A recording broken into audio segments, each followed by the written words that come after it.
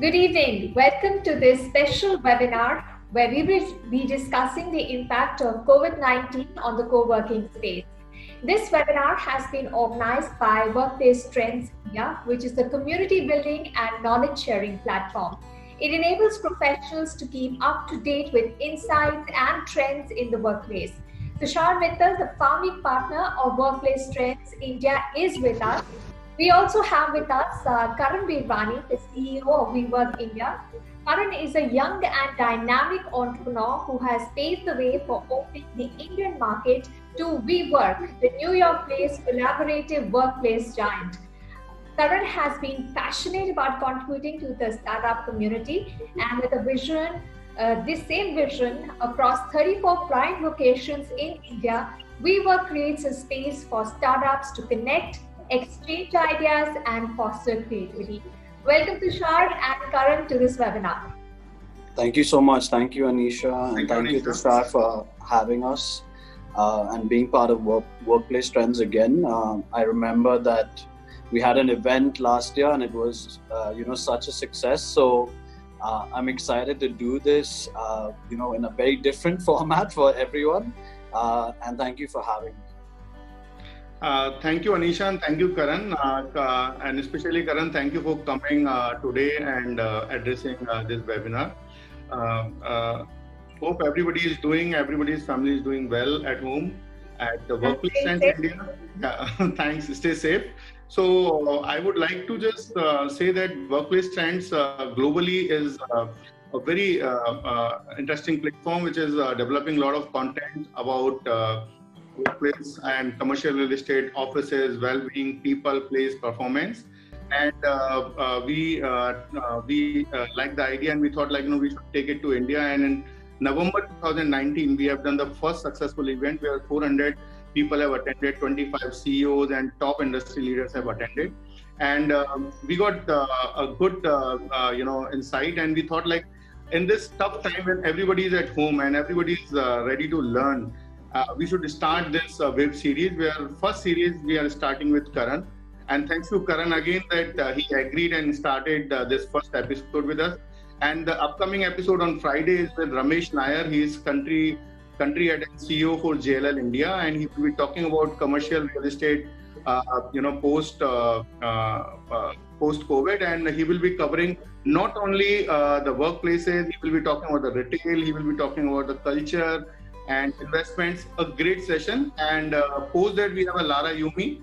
She is People Purpose Officer recommended by Forbes, and she is a great leader. And there will be many more episodes will be coming to this.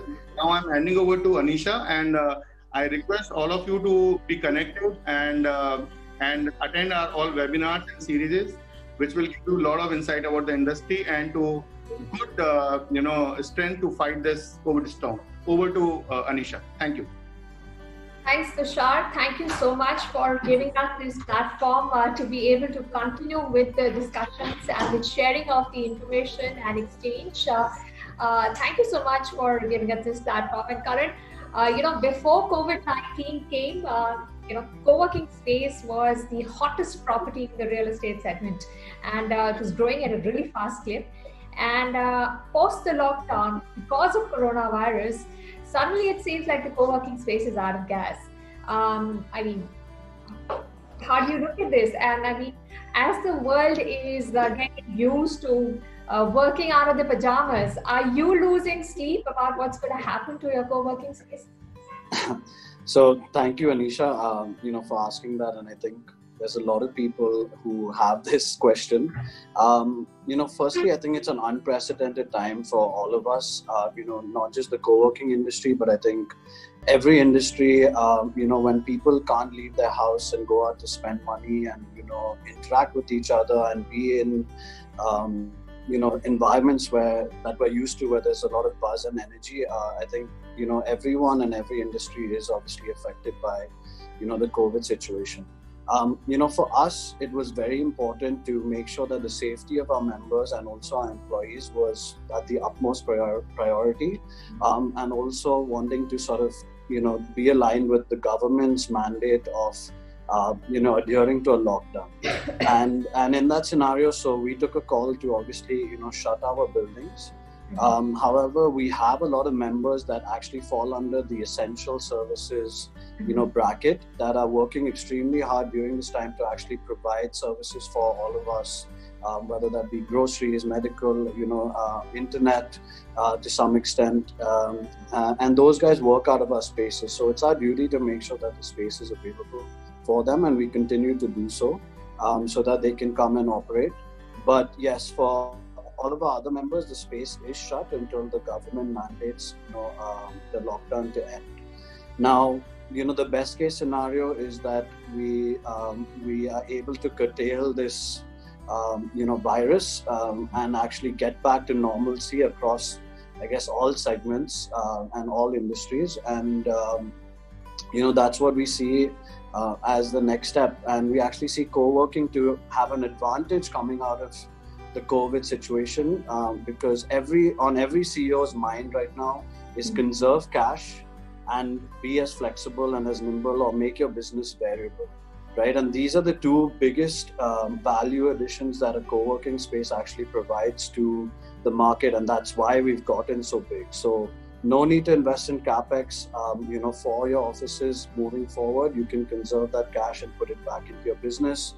And at the same time, having flexibility to, God forbid, we have another situation like this, you should be able to scale up and scale down your business. And I think we've already seen demand coming in from large enterprises, medium size, as well as smaller businesses, that they want to either expand with us, are looking for a swing space coming out of this. So to answer your question, not losing steam, the co-working industry is as strong as it has been. And continues to be an important part to the commercial real estate, asset class, and we want to continue to keep growing. But this sounds like the best case scenario, that the lockdown is lifted, the virus is controlled, and then everybody makes a new plan, so that centralization ends, and more decentralization. Your workplace is distributed across your office and co-working spaces. But in the worst case scenario, like just today, the Prime Minister announced the extension of the lockdown till May 3rd. When there was a little bit of a hope and a belief that at least some more services will go on stream, because in his last meeting, he spoke of Jaan and Jahan. Now, what do you do? Now, what is the worst case scenario? So, look, the worst case scenario, I feel, is this whole thing becoming the new normal. Again, not just for co-working.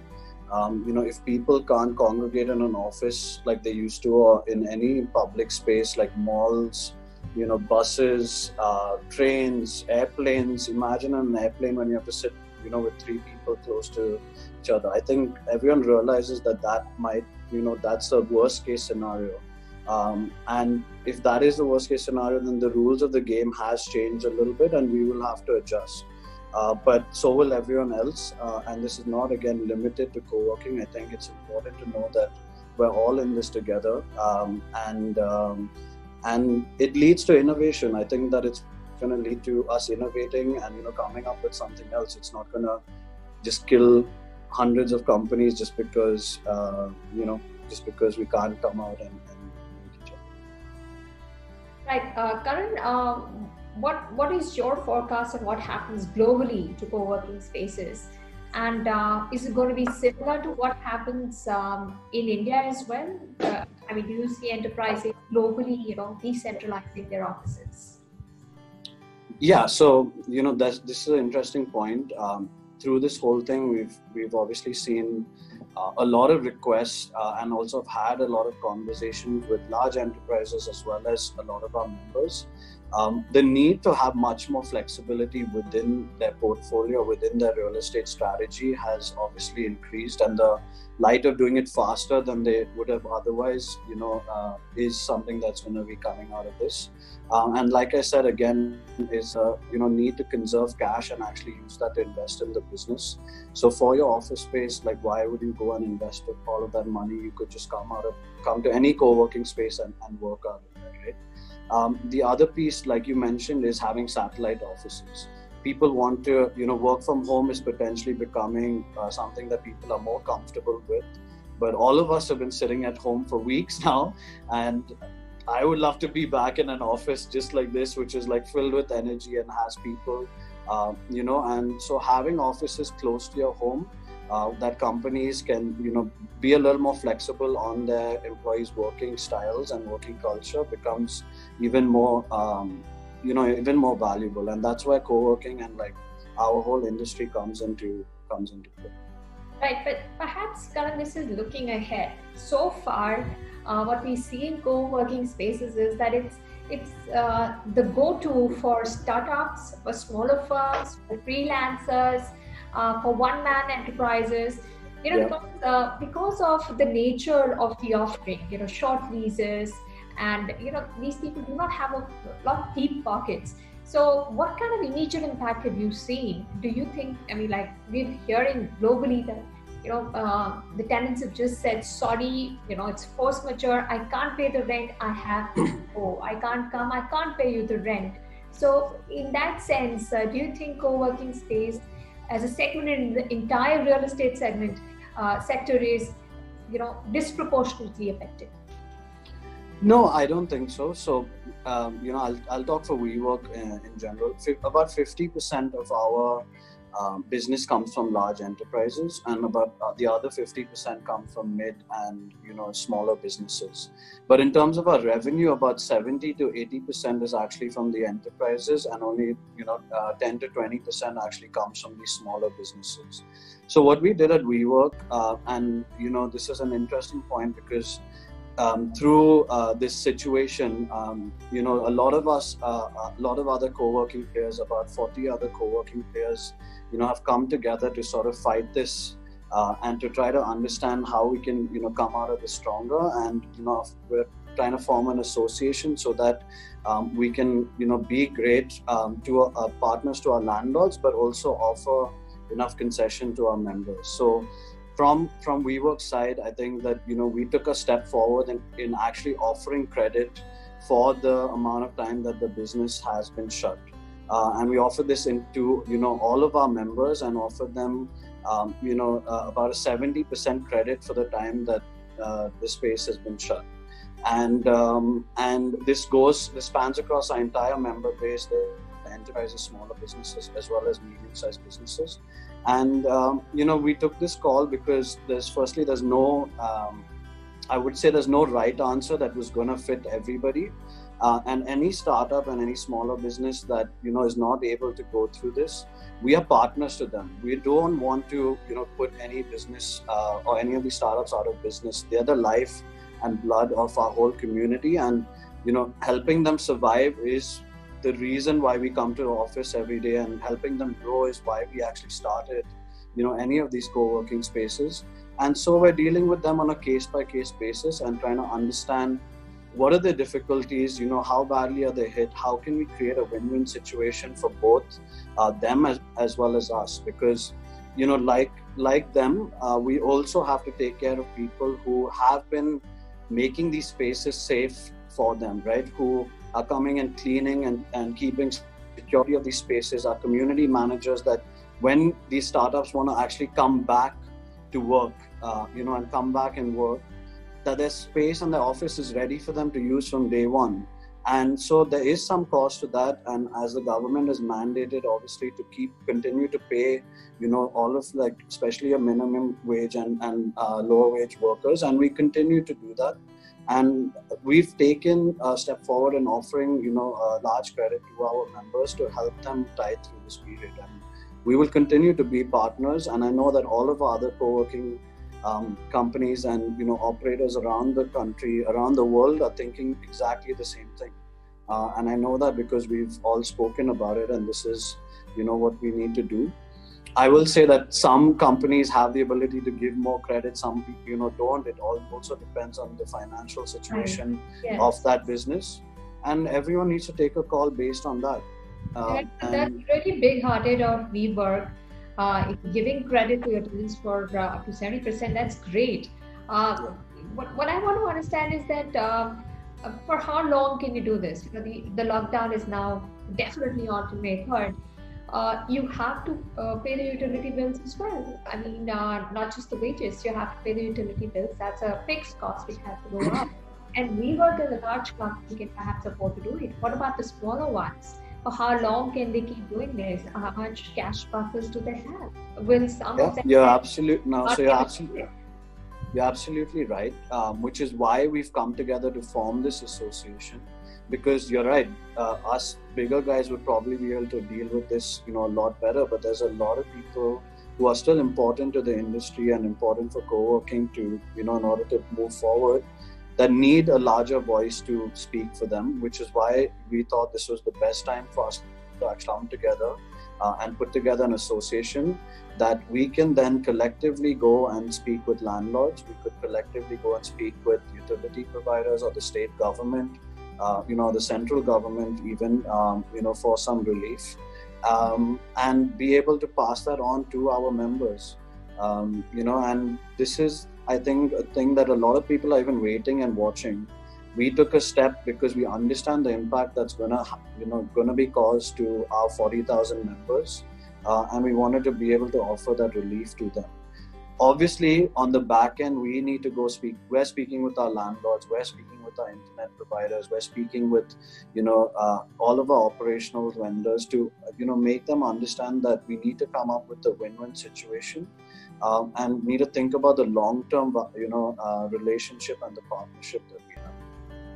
Right. So, Karan, we've already started getting a few questions from those who are attending this webinar. I request all of you to kindly type in your questions in the Q&A box. Please tell us your full names and designation and the company that you're working in as well. Tushar, Karan, before we go to the questions that have come in, you were speaking of the association that the co-working companies have. Now, you must be in talks with your landlords on a regular basis. I mean, immediately after the lockdown was announced. So, how amenable are the landlords to give you a little, a discount or at least immediately some sort of relief? Correct. So, we have a great relationship with all of our landlords. As soon as this, happened, we have gone and reached out to them by email, via letters, and some via phone calls, to let them know that, listen, our business is affected during this time. We're not able to come and operate, our spaces, and neither are members able to come in. And so we need to, have a discussion about a longer term viability of our partnership, and try to get our, waiver of rent for these periods of the lockdown. So obviously, landlords are also kind of waiting and watching right now. No one has, taken a large step. But what we want to, put forward is that, unlike, a commercial tenant, we're almost quasi-retail, a quasi-retail operator and a quasi-retail tenant, right? And also a custodian for thousands of other companies that work out of all of our spaces. And they're not just impacting us and our rental, but actually impacting what we can actually, provide to these smaller businesses that need to survive. So, and also you need to understand that when these guys come into our spaces, they're not just, coming in, they're going to the landlord's food courts and eating, spending money there. They're spending money around the buildings. They participate in building events. They create an energy of that building that helps the landlord get a much better value of that property as well. And so, again, like having co-working stay for the long term and working out a win-win solution that, doesn't impact the landlord and doesn't impact us, and at the same time doesn't impact the businesses that reside in our space.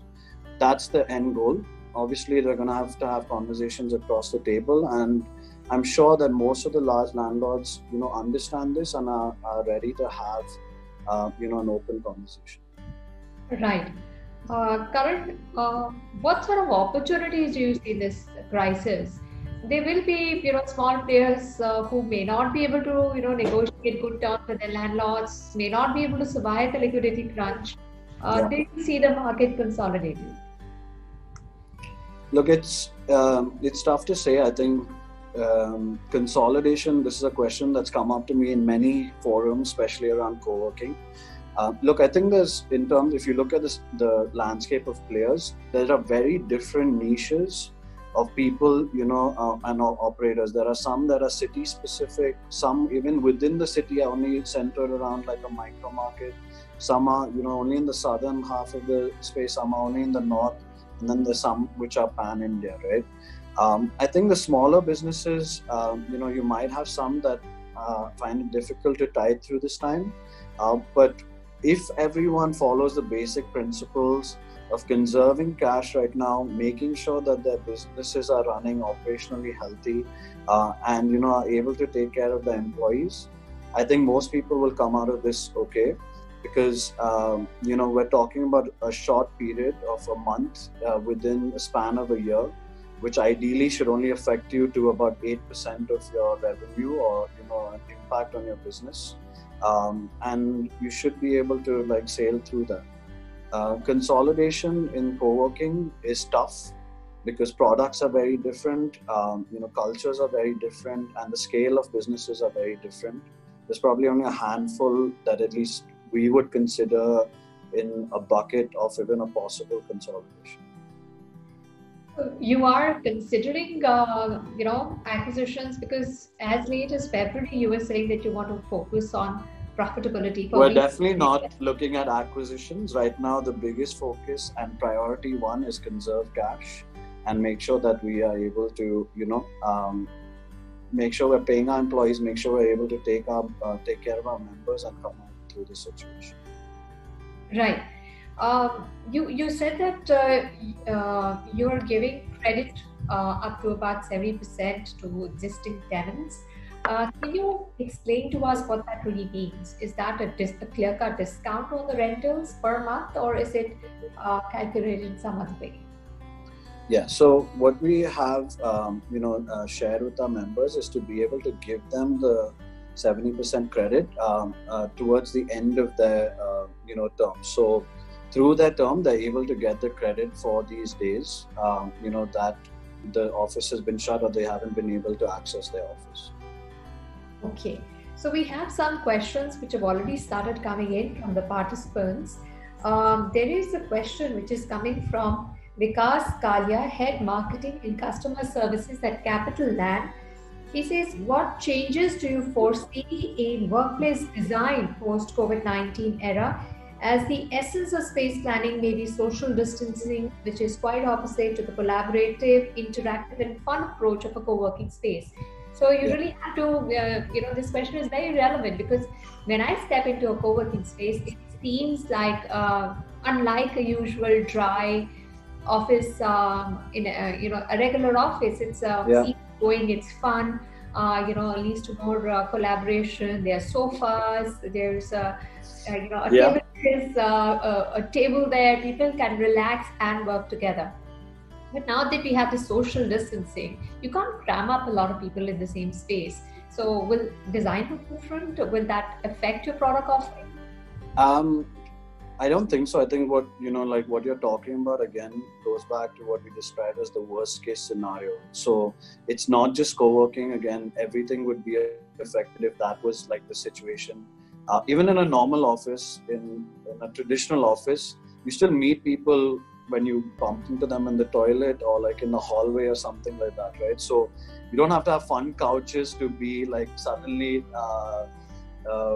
exposed to like coronavirus. It's going to be, everyone is going to have that problem everywhere we go if that's the situation. And if that is the actual reality, normal offices will have to change again, like transport will have to change, everything would have to change.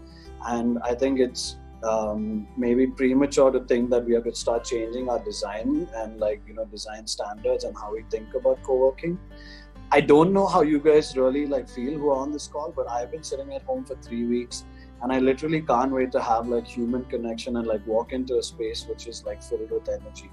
And I really think there is a possibility of this staggered back to normalcy, right? Where we have social distancing or we like to call it professional distancing within our spaces. And for that, we've actually put together a strategy on, restricting the amount of people within our common area spaces. If we had a meeting room of 10 of a 10-seater to, only allow 5 people at a time, and try to put as many professional distancing norms or restrictions on our members as possible. Temperature screening at the entrance of the building, higher frequency of cleaning of surfaces as well as our spaces. So putting every single measure that we can possibly put in order to make the space as normal as possible. But like I said at the start, our safety of our members and our employees will always be top priority. And if we need to do anything drastic to make sure that that is protected, we will figure it out. But right now, I think the scenario that we're talking about is maybe a staggered back to, what was normal life. And we have some precautions in place which are temporary and not thinking about permanently changing space design. Okay, so for now, no design changes. But what about air conditioning? Because that has to circulate, and that is another pain point. People are worried that you need circulation to ensure that the participants stay in one place. So, any thoughts there? Will air conditioning have to be revamped? Well, our HVAC circulates and it also filters. But again, we will follow the government directive and the government norms and the regulation by any health authorities to figure out what is really required. I think right now again it's too early and we have no direction as to where that's headed. Right. We have another question which is coming from Gaurav Chopra, Managing Director South Asia at HKS. His question is, how does I think it's to you, Karan. How do you see a shift of the very ingrained behaviors and expectations of how we work at the time? Because of the lockdown and because of all these worries, do you think there has to be a behavioral change in how we work in our workplaces? Look, I think, yes, there is going to be some amount of behavioral change. I think more, again, like I said, more importance given to health and safety within the workspace, cleaning and all of that obviously within the workspace, and enterprise companies are going to demand higher and stricter standards, and so we will have to come to adhering to that. What we have seen is a huge social experiment globally of what work from home looks like for your organization. I think for some people, some organizations it works, and for some organization it really doesn't work, and need to be in the office or together is extremely important, or outside of the house is extremely important. But I don't in terms of social behavior, it will take some time for people to get comfortable to being really in close quarters with each other until probably there's a virus or a vaccine. So we're gonna have there's a vaccine. So we're gonna have to just take that as it comes. Yes, but all said and done, humans are social animals. I mean, being stuck is always not fun. I agree. We have to find a way where we balance, the health aspect and our need to meet people as well. I mean, what we're talking about, you're also, think about it, you never go see a cricket game again in your life. You'll never be able to go see a concert live. Those things can't not happen. We gotta, figure out, which is why staying at home right now is probably so important. And making sure that we are practicing the social distancing norms that the government, Prime Minister Modi has taken such a clear, direct step. It's so that we can avoid all these situations that you're talking about. Right. But you spoke about work from home. Now, there are big companies who have now come up and said, because of this forced lockdown, they've had to get their employees to work out of home, and they save on cost, they save on rents, and many are perhaps thinking about doing this seriously. At least the non-essential, non-customer facing staff may be asked to work from home. They have higher productivity and lower cost for the companies. Do you think this could impact the demand for co-working spaces? I don't. In fact, I think that what you're saying is actually going to impact the demand for traditional real estate more, because with a co-working space you can even come and take an office for a month, right? With a traditional office space, those leases are 3 to 9 years. So what you will see, and what we've started to see, is a strategy that enterprises will take, which is having core space, so having some amount of space which is long term, but then at the same time having a percentage which is in a flexible co-working type of setup, which brings me back to why which takes me back to why this industry is so important for commercial real estate and commercial real estate developers, is that you need to be able to provide this kind of value to your enterprises within your portfolio. And why not have a co-working space like WeWork or any of the other guys as a percentage of your portfolio, that you can offer this flexibility to your customers. All right, we have another question that is coming from Akash Khattar. He's asking, going forward, what will be the new strategies for the revenue model of working companies, other than just the lease rentals? Any other ideas that come to your mind which could become new revenue streams for co-working companies? Yeah, we are, already experimenting during this time on a lot of things. So, one thing for us, WeWork and our WeWork members, is that our membership is actually much beyond just the physical space, right? We offer a global community, and also offer access to all of these amazing services, as well as events and things like that we usually throw. So something we're practicing and experimenting with right now is, how do we become a provider for, say, online learning. We've created a partnership with Upgrad that they were able to offer to a lot of our members. We're actually doing virtual events while people are actually sitting at home, from dance classes to like workouts to origami to thought leadership talks. And so we are looking at how we can connect not just in the physical space, but actually be able to connect this community even outside of our spaces. And a good part about this is that we've seen a lot of external people who are not our members wanting to join and actually take part in these events. So that allows us to maybe access a lot more people as well. And the other part I mentioned was services. So we tie up and we partner with a lot of service providers that businesses needs and offer them discounts through WeWork. So something like a Microsoft Office license or Amazon Web Services, a discount at that. So being able to offer these other services to our members, apart from just like the space, is something that we're looking at experimenting. Right. Mr. Alok Modi is asking a question.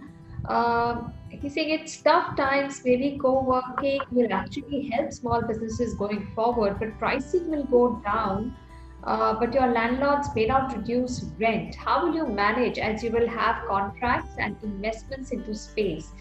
So do you see in the near future some pricing going lower? If you do manage to negotiate with your landlords, would you be then passing on the... Look, I don't think we're just pricing is gonna go lower. I think we need to do stuff to support our smaller members, and so we will try to ease off the pressure from them and help them tide through this current period. But I honestly don't believe that this is suddenly going to impact pricing in the long term. And a lot of our members, everyone, once we're out of this, is going to need an office space to work out of and to meet at and things like that. So I don't see pricing pressure to come across them. Karan, I would like to just jump into the conversation. There are so many questions. I think. I can see that. So I just wanted to tell you that 575 people have attended this webinar. It's a great success for this webinar. So it will be tough for her to select questions and answer. There are so many questions. I want to make this webinar more interactive. If you don't mind, can you pick some questions and answer? So it will be easy and we can be more interactive and I request all people, those who are on the webinar, please write their question with a name and designation and let Karan answer. Tol mol ke bol. Yeah, for sure. So I'm just going to look through some of these. I think a lot of them we've addressed through many of the other questions.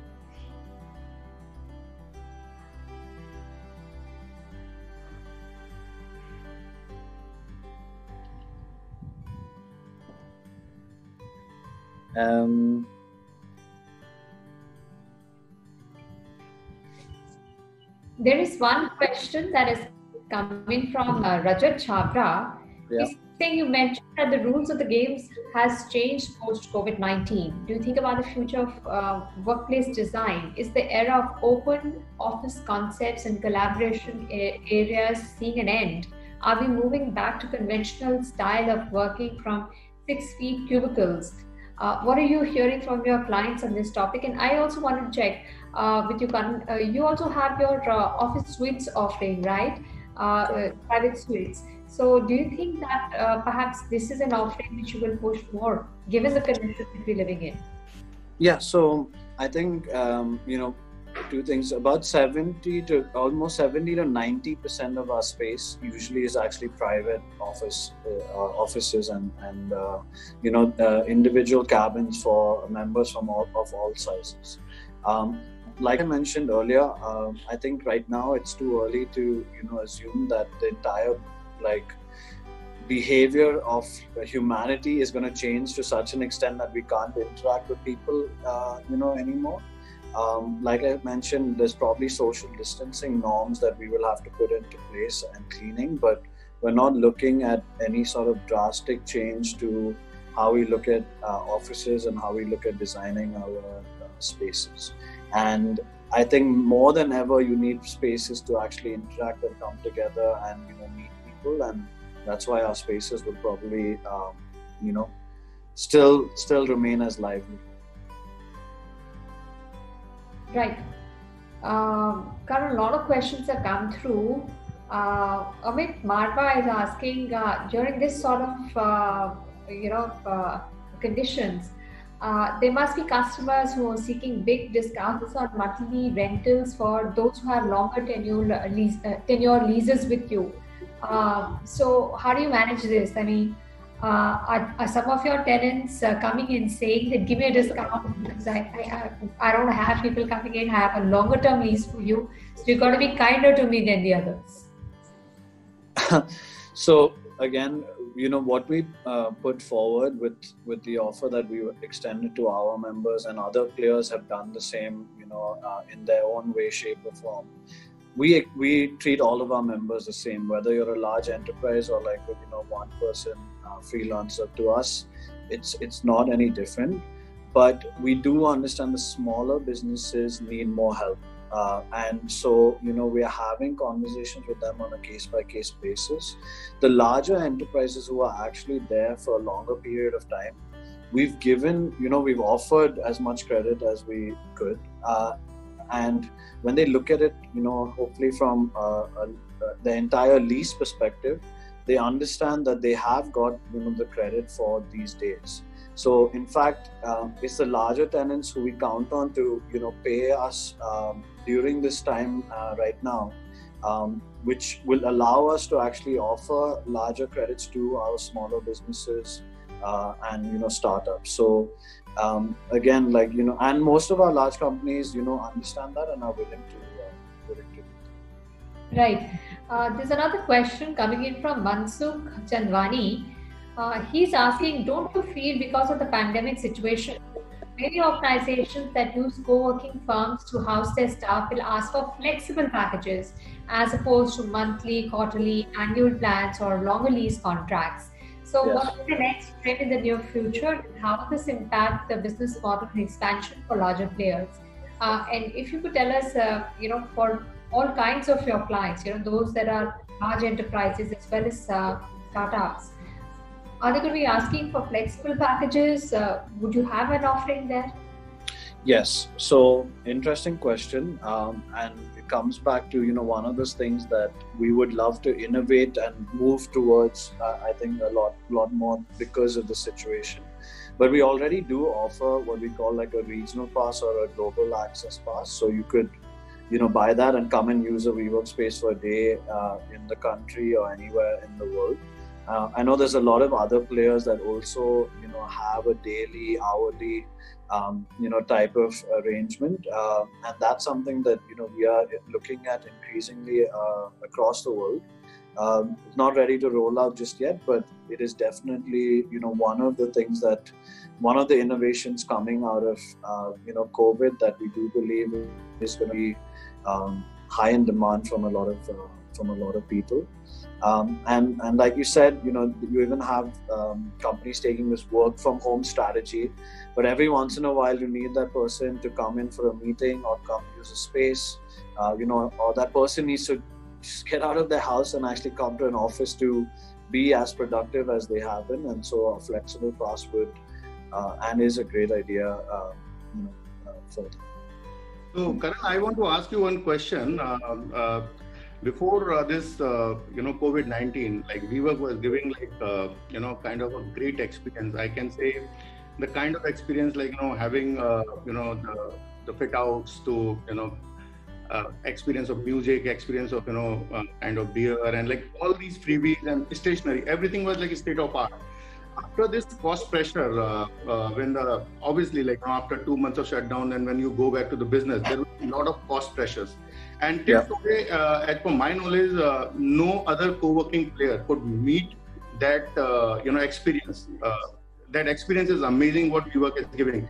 Would you be able to continue that experience, or would you be enhancing, or what will be your strategy? That is one question. And second is, when the entire industry globally is under pressure, how you manage yourself? Like how you manage that stress? Like I want to just know a bit personal side of you that kind of. It's very important for entrepreneurs and other people. Those 550 people are on the chat. That when you have a large portfolio, large responsibilities, how you manage yourself? What is your leadership style? If you can give a little bit light on this, it would be great. Sure. So I think there were two questions there. One is our member experience and the our spaces, and we be able to deliver that.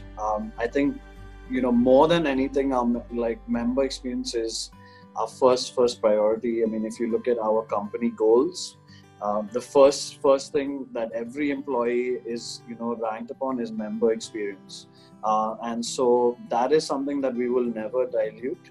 I think we would much rather not put out a product at all or a space at all rather than dilute the experience and also dilute the design of our spaces. So that's something that we're very clear on. And I think also just as a strategy over the last 12 months, we've been looking at much more sustainable growth and focused around profitability. So that shift around 12 months ago has kept us in a stronger position today. To be able to not only tide through this period but actually continue to look at growth over the next 36 to 60 months from here. In terms of stress, my father has a saying is, don't take stress, only give it, and so that's like the motto I would follow. But honestly, it has everything to do with my team. I trust my team, 1,000%, and the team and like everyone that we have at WeWork is just incredible. That it allows me to take on, I think, more stress than anyone else could, because I know that I have 500 warriors who are fighting every day to make sure that WeWork and all of the members that come under WeWork is a success. And so they helped me, obviously take on a lot of that. But Tushar, I'm an entrepreneur at the end of it, and like these times actually are more exciting for me than a normal week in the office. Everything is actually like going as per normal, right? Like I feel almost that I've been actually performing better in this time of crisis than I was maybe the last few months in the office where things were more steady. Don't worry, I'm not asking your marriage plans. I will not be in that direction. But definitely, what will be your 3 priorities post-COVID? Like, what's top 3 priorities? This question is asked by one of my friend. I'm not naming, but top 3 priorities as a leader, as a fighter when you go back to the work. As WeWork, what 3 priorities you will follow? So your competitors, your industry people can take little kind of guidance from here. As a leader, you should guide. Yeah, so top 3 priorities is the top priority right now is conserve cash. And cash is king right now, so as much as you can, you need to conserve it. We've already started at just analyzing the business to see how can you make the business much more variable in terms of costs, right? How much, because right now in a situation like this, you're really only worried about your fixed costs, and so how can you create much more variable structure within your organization. And then lastly, I think strengthening our long-term relationships, or strengthening your long-term relationships out of through the situation and then out of the situation is extremely important. And for us, that is doing right by our members, and that is doing right by our landlords, and making sure that when we come out of this, we can leverage those relationships and continue to grow. So those are my top 3, would be my top 3 priorities coming out of this. And that's what we're thinking about. One more question, Karan. Like I see a lot of questions is around that question, so that's why I'm just asking you.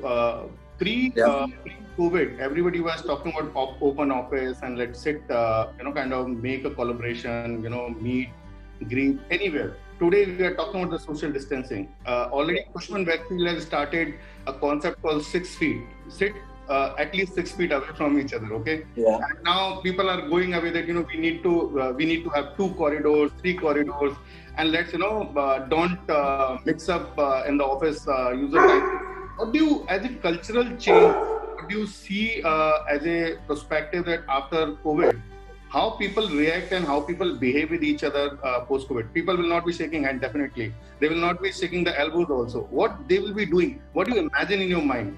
So look, we have an interesting viewpoint on this because we've seen it happen in China already. So China was shut, and our buildings, a few buildings were shut in China for a long time. People were locked down for a long time. And I was just speaking to one of our colleagues in China this week, and asking him like, how are things now? And it was extremely positive to, hear that people are going back to restaurants. So it was his birthday, and his team was taking him out for dinner, and it was just like a normal dinner. Obviously, he did mention at restaurants there is like, checking temperature, and there are certain restrictions, and China has a tracking system to see where you've been also, so that if there's any alert that they can do that. So I think you'll have all of these preventive measures even within our WeWork spaces. The spaces are now like 80-90% full. People are like coming back to the office. Things are going back to normalcy. So I mean, if it's any cue to take, from what happened in China or South Korea and what's happening there now, it's extremely positive to know that, humans are moving back to how things were normally. And I wouldn't jump to conclusions that we need to now, like, I don't know, like you can't even like hug someone or like give someone a high five anymore. It would be a sad world. Who's the one whom you would like to hug and who's the? I'm gonna come and hug you for putting me on this webinar. Thank you. Thank you. Anisha, you please carry on with your question. And Karan, you can again. I would request that so many questions. It will be tough for us. Yeah, it's very tough for me to read the questions and also be answering. So it's because there's a lot of them. But yeah, I'm happy to if we can take maybe like 2 or 3 more and then. Yeah. Okay. So Anisha, please carry on. Yeah, so there is this interesting question that is coming from Nupur Agarwal. She says she's from Pocket Pixels, a branding agency, and she wants to ask if WeWork is also planning to have a virtual membership option. Is there something called a virtual membership? So again, another great idea, but nothing. I mean, there's nothing that we've officially planned as yet. But like I mentioned, we are looking at innovations that will, that we can start introducing to the market that comes out of this current situation. So virtual membership, hourly, pay as you go sort of membership, and things we already have like regional access and things like that will continue to be there. And I think it's a great idea, and we're definitely looking at it, not just in India, but globally. Right. So there's a question from Piyush Jain of CBRE. He says, WeWork is also about building communities within centers. So how are you keeping your members engaged during this lockdown time? You spoke about... Great question. Piyush, hope you're staying safe. It's good to hear from you. What we're doing already is constantly engaging with our members even right now. And like I mentioned earlier, for us, WeWork and our members is more than just the physical space where a community of entrepreneurs and community of businesses. So we're doing online classes. Our own people team out of WeWork that runs training sessions for our employees is actually now opening that out for other employees and all of our members to join and actually come and learn about leadership skills and things like that. We're doing a lot of fun events, Zumba, CrossFit, yoga, art, and all of that stuff is happening as we can. And one of the biggest things we're trying to do is, even through this, connect all of our members digitally, whether that be over Zoom, whether that be through our WeWork, app that we have, which connects all of our businesses. Because there are a lot of businesses right now that actually need help. They need, support with around branding, or they need support with some accounting stuff. They need, they need a lot of things that they probably didn't think they needed, and probably are going to need coming out of this. So we're trying to connect as many businesses, and talk to our members constantly and try to connect businesses so that they're also keeping productive and they're able to, use this time positively rather than negatively. Right. Karan, another question has coming from Bhupendru. He's head leasing North India with Cushman in Wakefield. He's saying more and more occupier clients will now be open to evaluating co-worker operators for enterprise solutions. That is, large requirements for flexible workplaces. 1,000 seat upwards in multiple cities. Is the Indian co-working industry ready to address this kind of requirement, despite the fact that quite a few foreign investors may not be willing to invest immediately because of the impact of COVID? So, I mean, in larger cities like Delhi, Bombay, perhaps you have larger scale workplaces and you can get to the large enterprises. But can this be done all over India in some of the other cities as well? I mean, we live for this. This is why we come. This is why we've been building the business. I think, of course, there's a lot of, there's enough players who can definitely absorb, all of this demand, and arms are wide open, if you guys want to share that demand with us.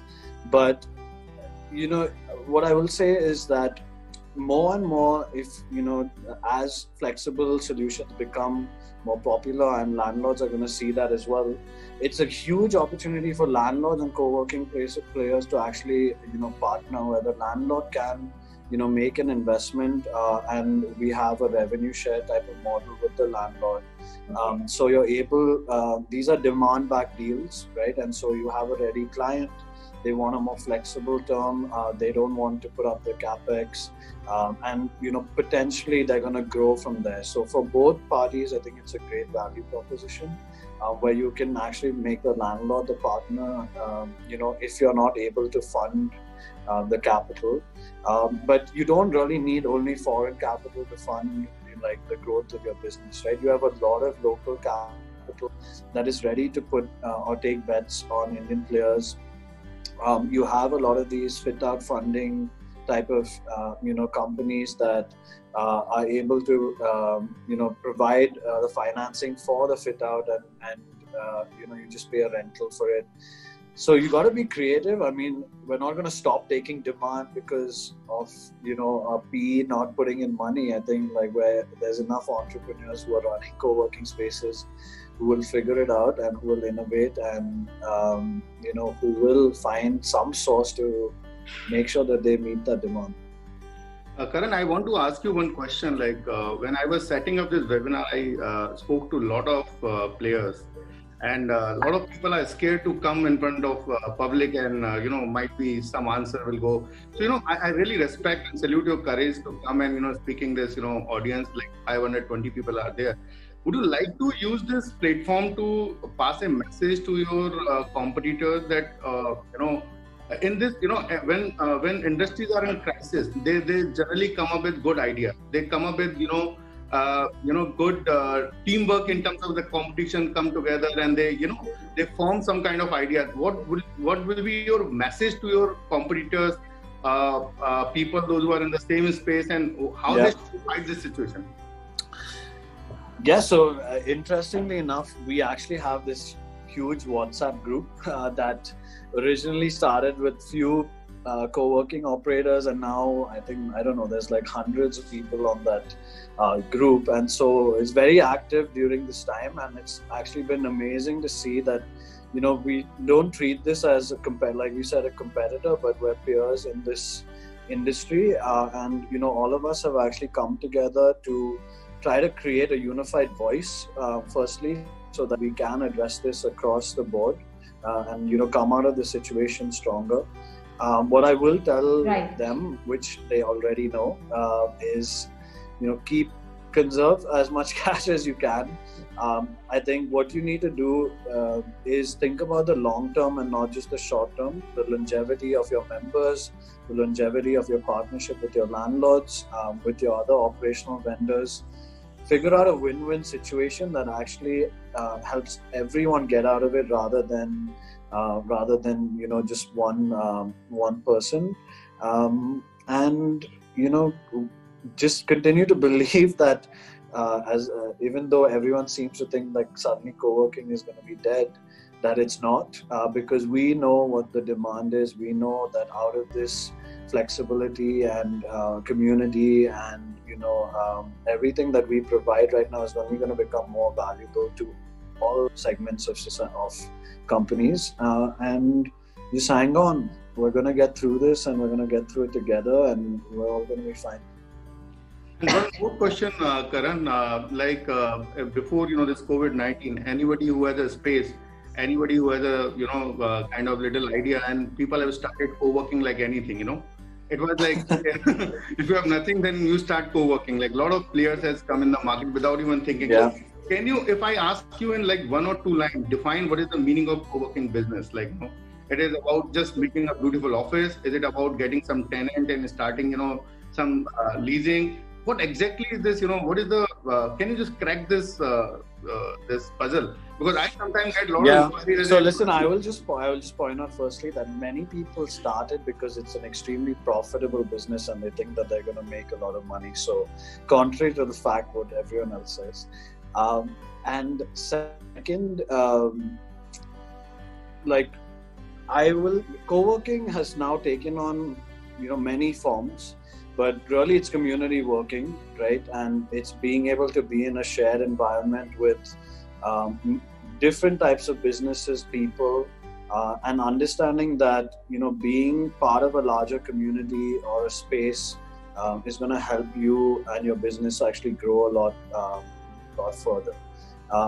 Everyone has taken on that interpretation in different ways and are targeted for different things, but really what you're seeing is the Uberification of office, where you really pay for what you need and you get a lot more in terms of value, and your office space is not just your office space. It's a space to connect with other businesses. It's a space where you can actually go to the gym. It's a space where you might be able to buy your groceries, and after work you could have a party with your co-workers. They've now become social hubs for the working population, and has added immensely to the startup culture in our country and also globally. We are like custodians of all the smaller businesses that exist within the country, and think about like a COVID period without co-working. What would have happened to all of these smaller businesses? Like, where would they have been right now? Where would they have been working? Like, who would have taken care of their spaces? Who would have made sure that their spaces are ready once they come back?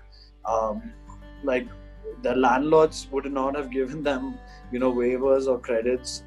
So, like, you've added something and you've created something that has to elevate an entire segment of the population. And so co-working is something right now. It will evolve into something else a few years from now, and we will keep innovating and the product will keep changing, and we hope to just keep providing the value that we're providing to our members.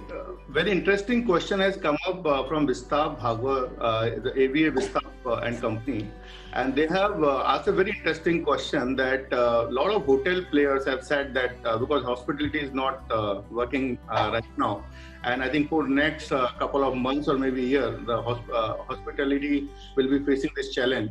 They want to start some co-working spaces out of the hotels. What do you think? Like, do you think like this idea is workable, or will it be going forward? Yeah, they should call us and we should partner, and they shouldn't think about doing it themselves because they only know how to run a hotel and not a co-working space. Yeah, Anisha, you have some question? Right. So, Karan is the way he's described co-working in India, it seems more like a brotherhood. It's not just, of going to office and coming back. It's about supporting each other and being there for each other and hanging out and enjoying with each other. Let's hope we go back to that soon enough. Karan, there's an interesting question that is coming from Faizan Siddiqui, Vice President AV Business Appcom Infotech Private Limited. He's saying, do you think there should be a dedicated telepresence room, a high-end video conferencing room, every co-working facility post-COVID? Will this help? Yeah, well, we obviously provide video conferencing as is.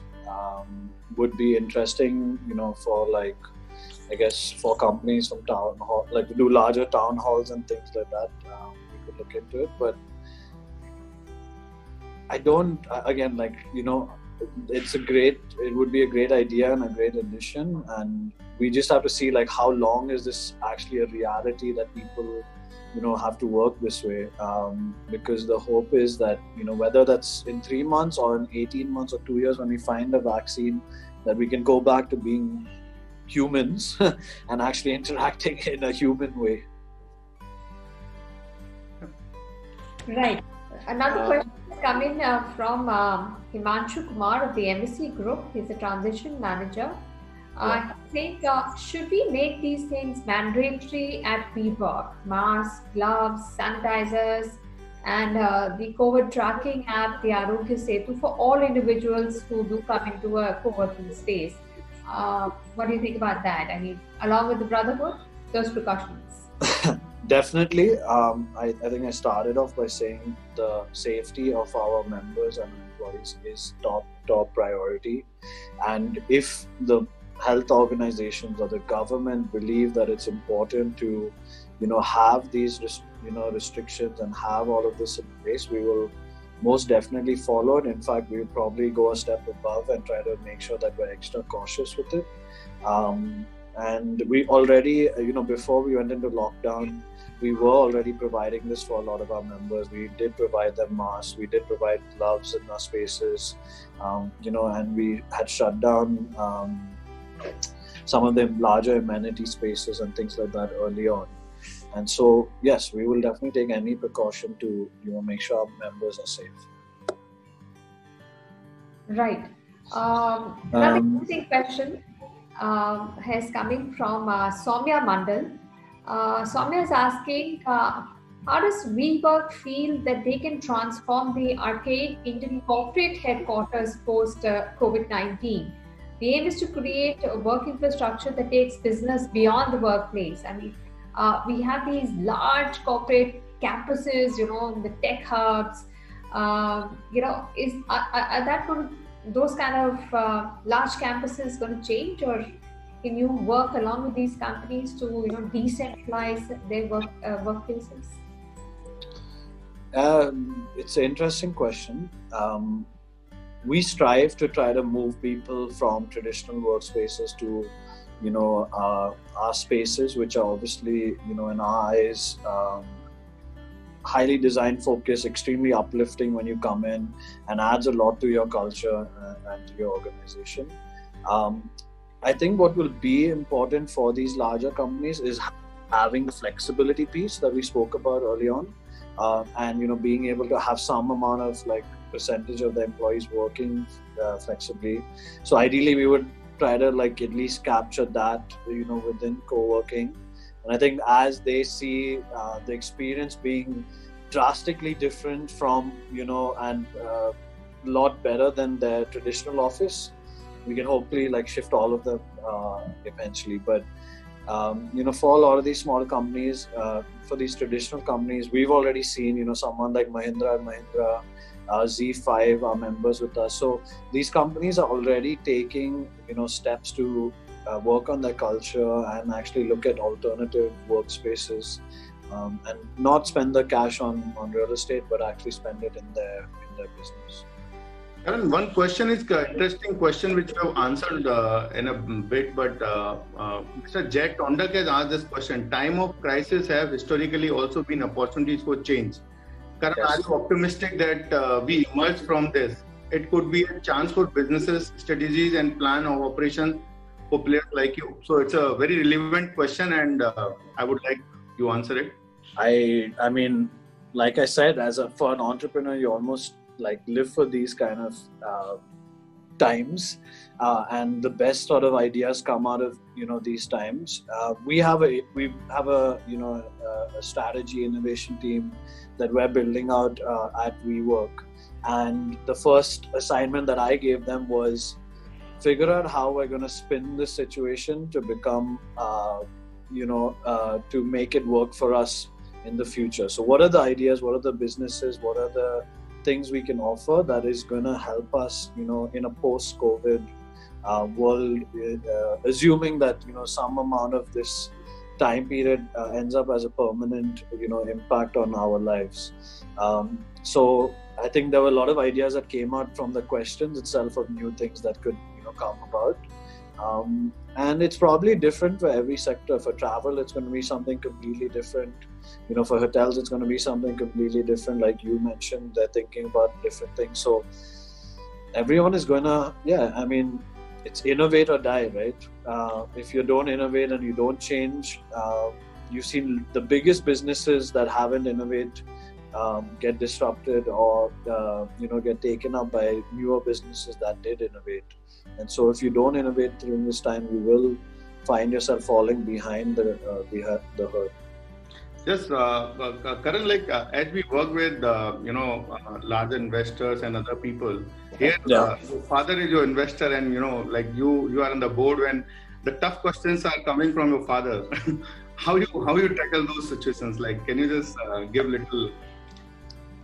So it's interesting, but I think for us, it's we understand that they're two separate businesses, and I've also given embassy team the same notice that I've given to every other landlord, and we're having those conversations and trying to come up with a win-win solution for both parties. It's an interesting conversation on our dinner table over the last few days for sure. We've not reached an agreement yet, but I think we're getting close. Yeah, one very interesting question, Karan. We will not take much questions after that. One or two last questions. Avnish Singh, Managing Director for India Tishman Spears, he's asked a very interesting question. Given the current environment and also around WeWork globally, do you see an opportunity to acquire WeWork Global? I don't know about that. I don't know. Definitely not. I think that we are more than happy with what we have in India, and our global partners are extremely strong and extremely profitable right now. Have a strong balance sheet, so I don't really see any issue coming out of that. And we want to do our part for the global WeWork story of building out the India business, and make it a big success. So that's the major focus. But interesting idea. We will see. You should pay for me this, And another question, Japanese. Tushar, if you organize the funding for it, I'll pay. I mean, sure. It's a little expensive right now, but we'll see. We'll do next webinar on that. Last question, Japanese have already stopped any Chinese, the Japanese have planned that no Japanese company will be manufacturing in, and they're coming back to Japan. And, a lot of governments, like Australian governments have, mandated that no Chinese companies will buy any distressed Australian companies. New sentiments are developing globally. Yeah. What do you think? How world will change because of these sentiments? There are so many things are happening. People are going bankrupt, and so much distress will come in the world. How you think about these situations? It's tough to give a straight answer to that, but what I will say is that we were for a long time in this phase of globalization, and everyone, all countries, and business happening cross borders. Mm-hmm. What we've seen as part of the spread of this pandemic is probably the one of the disadvantages of globalization to some level, and what you might see is countries trying to be much more self-sustaining and not dependent on other countries or importing stuff from other countries. Just us locally, even before WeWork before this, we localized our complete product supply. So we used to import a lot of stuff from China and other places. Now we do everything locally with local vendors and things like that. So that just is a decision we took from a cost standpoint and from a risk standpoint. It's tough. You will have some sectors that want to stay away, and then people's mindset is that suddenly it's taboo to do business with the Chinese or something like that. But that's not a long-term mindset that we should have. I think the idea should be, how do we get back to being to going back to normal, than discriminating just because of this situation. Karan, if you see 5 years back, whenever any corporate is building a new office, they were always telling Google jaisa bana do, let me give a Google kind of office. People are looking at Gmail, Google, and searching some photographs. I want Google kind of office. Now the new norm is people say WeWork jaisa bana do, I want office like a WeWork, Yeah. I want that same color. People like your furniture, people like design. And I will say that a lot of furniture furniture manufacturer, a lot of, architects got so much of, jobs from you. And today, what do you see, how world will be going post-COVID? It will be remain same that WeWork jaisa bana do, or will be new sentiments will come in the market? Well, I hope it's not WeWork जैसा बना दो, but हम WeWork जाएंगे, हम WeWork ही जाएंगे. But look, I think it's flattering. Obviously, like our design is something that we're very, very proud of, and our spaces look is something that we're very proud of. We continue to evolve our design to keep up with the trends and global design trends, and we're going to continue to do that. We want to be always the innovator and the pioneer in what workspace design should be, because that's really our entire business, is just building out workspaces, operating workspaces. So if we're not ahead of everyone else, then like why are we in this business, right? So that's going to be the focus. But for our vendors, I think that we did like a lot of crazy growth over the last few years. We're going to have a much more sustained growth. We're really trying to double down on our partners that have stuck on with us for the last 3 years, and try to repeat as many of those partners as possible, rather than going out to finding new ones. And again, like I said, like build long-term relationships, right? And try to like make sure that we both come out of this winning.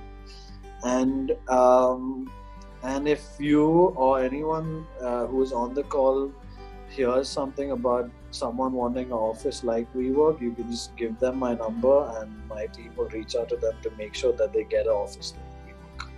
So I think the next question emerges from this last statement, that you were looking at enterprise solution very seriously. I met you 3-4 months back. Yeah. And we had a long conversation about enterprise solution. And then India is looking at, I'm sure that this opportunity is coming on the way, that as you rightly said, that rental based offices, enterprise solutions. So how WeWork is trying to tap this opportunity?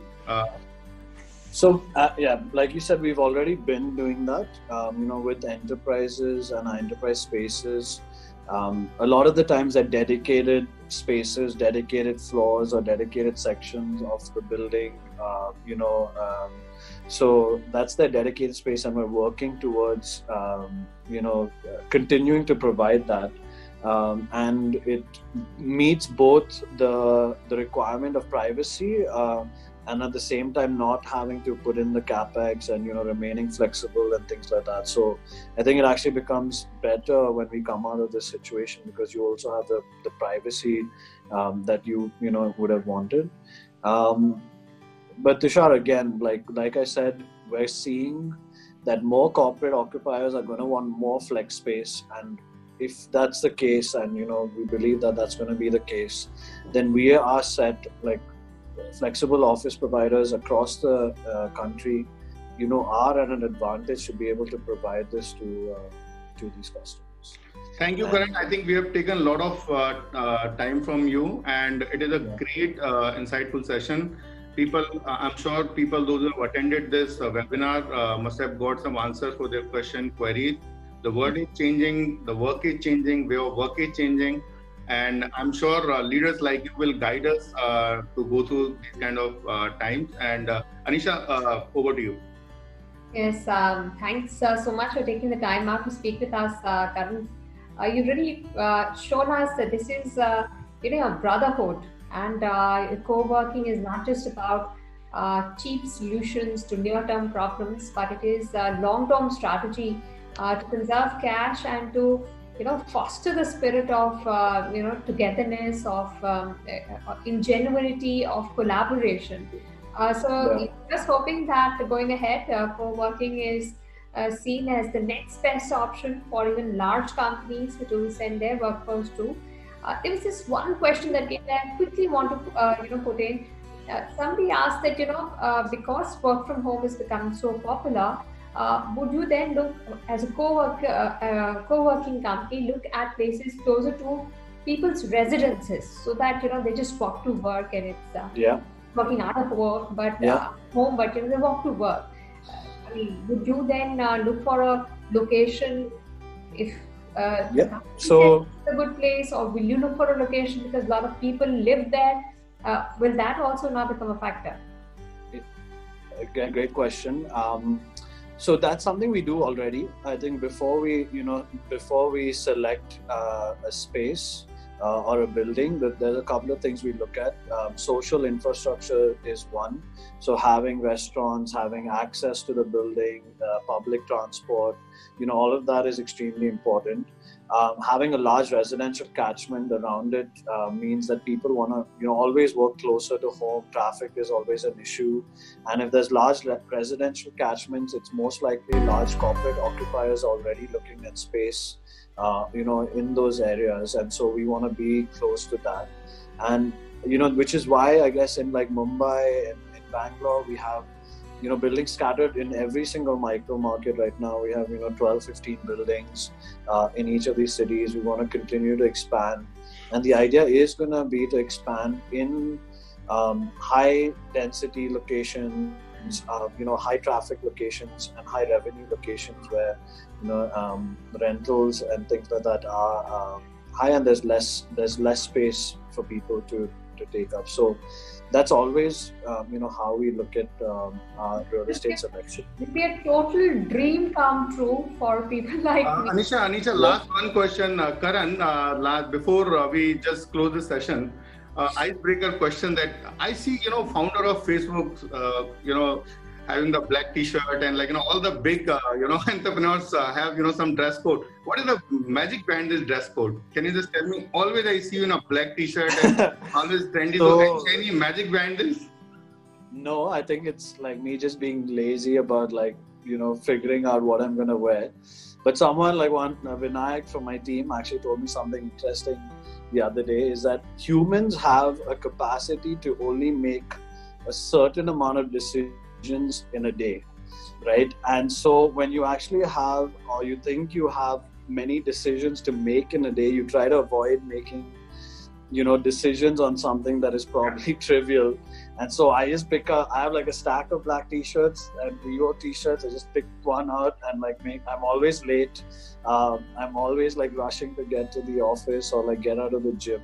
It's the easiest for me. I feel very comfortable being in the office, and our culture, is also like that. My brother and my dad both wear formal shirt and trousers and all of that and go to the office every day. And my brother would probably meet me in the evening and be like, I wish I could just wear what you're wearing and go to the office. So, it's comfort and little bit of laziness. Thank you everyone for joining this webinar, and thank you Karan and Anisha, and look forward to see you again on Friday with Ramesh Nayar, country head JLL.